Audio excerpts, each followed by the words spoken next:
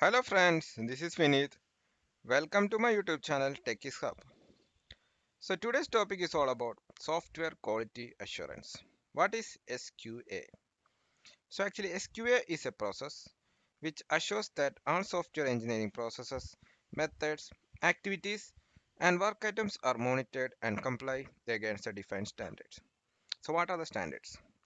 So there are some defined standards like ISO 9000, CMMI model, ISO 15504, etc. So SQA incorporates all software development processes, starting from defining requirements to coding until release. Its primary goal is to ensure quality. So that is the main thing. It ensures that the quality is followed and actually it is implemented in the product. So what is SQA plan? That is software quality assurance plan. So actually it comprises of the procedures, the techniques, the tools that are employed to make sure that the product or service aligns with the requirements defined in the software requirement specification. So what does this SQA plan consist of? So it has got a purpose section, like what is the purpose, then the reference section, then the software configuration management section, problem reporting and corrective action section, tools, technologies and methodologies section, code control section, records like collection, maintenance and retention section, and finally the testing methodologies. So what are the SQA activities? So the SQA start with creating an SQA management plans, then setting the checking points to measure the where we have reached and how much we have come from the initial phase, then how to apply different software engineering techniques, then executing the different types of technical reviews, then they should have a for multi-testing strategies, then they have to enforce the process adherence. So there are two sub activities which are explained below the details, like what is product evaluation. So this activity confirms that the software product is meeting the requirement that were discovered in the PM plan, that is the project management plan. It ensures that the set standards for the project are followed correctly. Then we have something called process monitoring. So this activity verifies if the correct steps were taken during the software development. This is done by matching the actual steps against the documented steps, followed by other activities like controlling change. What will you do if there is a change? How can we control the change? Then how we measure the impact that is caused by the change. Then we will be doing some SQA audits. Then we have to maintain the records and reports, and we have to manage good relations. So moving on, we are talking about some of the software quality assurance standard. So we'll start with ISO 9000. So actually it's based on 7 quality management principles which helps the organization to ensure that their products or services are aligned with the customer needs. So all these standards are aligned to the organization. So the first one is it should be customer focus, the leadership, engagement of people, the process that we are going to bring in the organization, the improvement, evidence-based decision making, and the final one, the relationship management. So if you have these 7 principles in an organization, then we can say that it is having the standard of ISO 9000. Then moving on to CMMI level. So CMMI stands for Capability Maturity Model Integration. This model was originated in software engineering. It can be employed to direct process improvement throughout a project, department, or an entire organization. So there are 5 levels: level 1, level 2, level 3, level 4, and level 5. So level 1 is initial. So the processes are unpredictable, poorly controlled, and reactive. So that when an organization starts, they will be having something called an initial. Then they will be moving to the level 2 managed. So some processes are characterized for the project, and actually it is reactive. So actually these processes are now only for the projects. Then we have the level 3 that is defined. Now the processes are characterized for the organization and it is proactive. So the reactive change to proactive.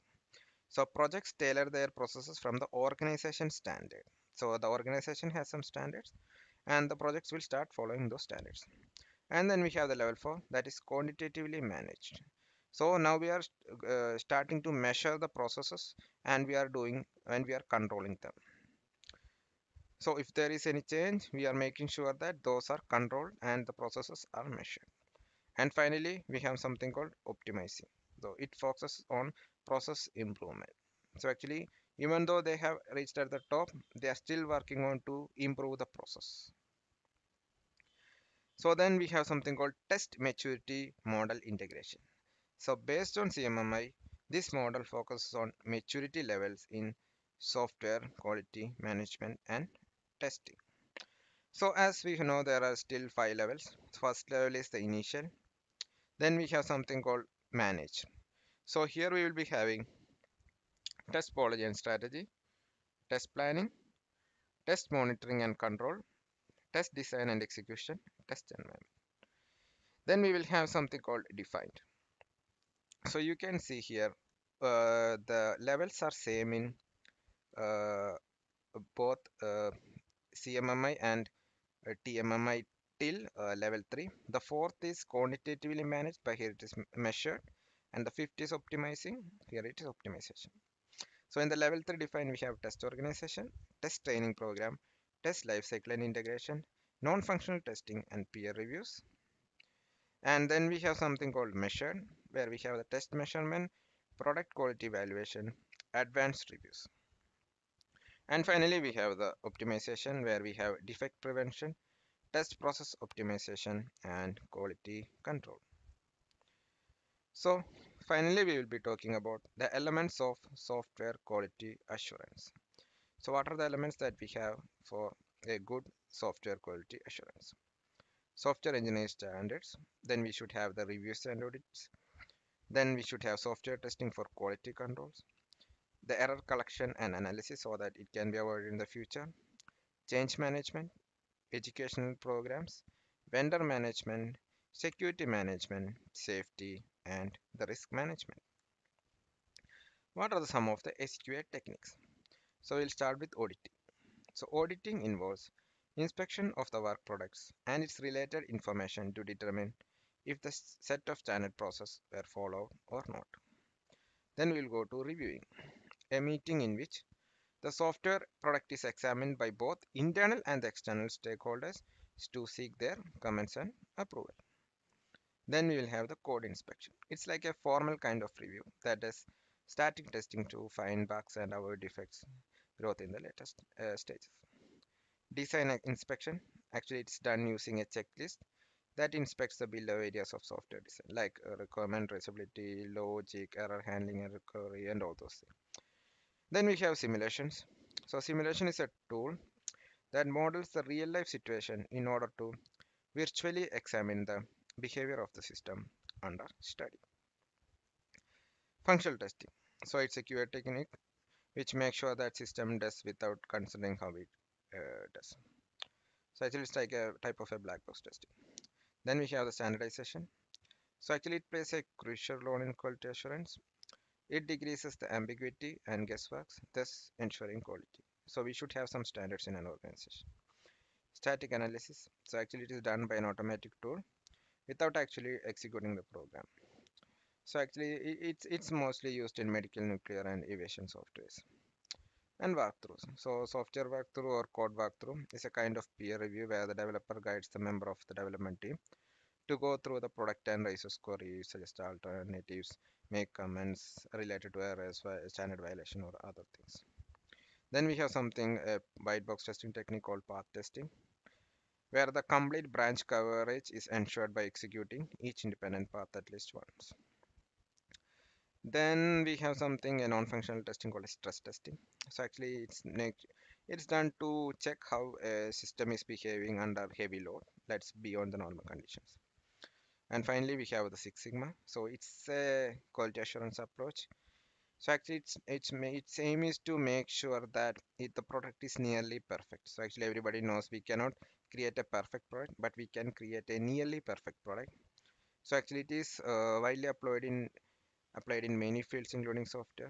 So main objective of Six Sigma is process improvement, so that the product produced software is 99.76% defect free. So with that, I conclude this tutorial on SQA. So I guess this has given you some overview on the software quality assurance. So thank you. Have a good day. Bye.